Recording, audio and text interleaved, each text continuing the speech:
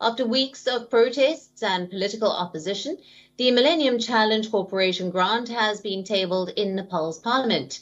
On Sunday, the CPN Unified Socialists, a coalition partner in the Ashok Bahadur Durbar government, allowed the MCC to be tabled in parliament despite having a tough stance. Now, the party says that the grant will get a formal approval from their side only after their concerns around it are addressed. Now, this development comes after the Nepali Prime Minister Durbar held a flurry of meetings with the coalition partners earlier this week to shore up support for the bill. The MCC has seen opposition from inside as well as outside the Nepali parliament. For the last few weeks, the UML has been raising slogans against the impact of the American grant. While on Sunday, even as the grant was being tabled, people took to the streets in Kathmandu opposing the American grant. The protesters allege that the MCC will compromise the sovereignty of Nepal.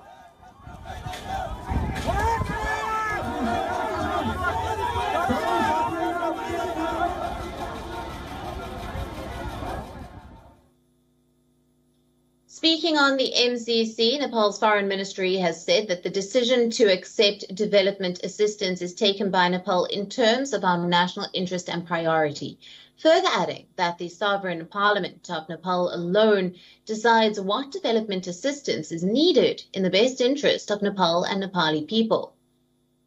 The Millennium Challenge Corporation is a U.S. government aid agency. In 2017, the corporation issued a grant to fund infrastructural projects in Nepal, including electricity transmission lines and road improvement projects.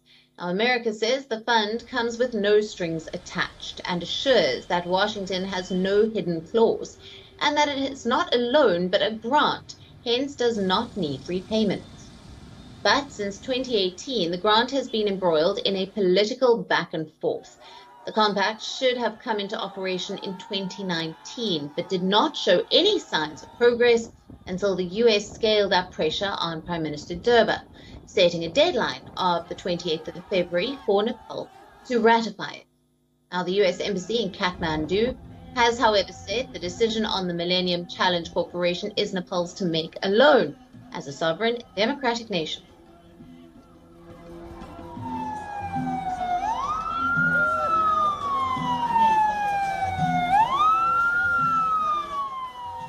Now covering the tensions from Ground Zero is our reporter Soloni Murakra.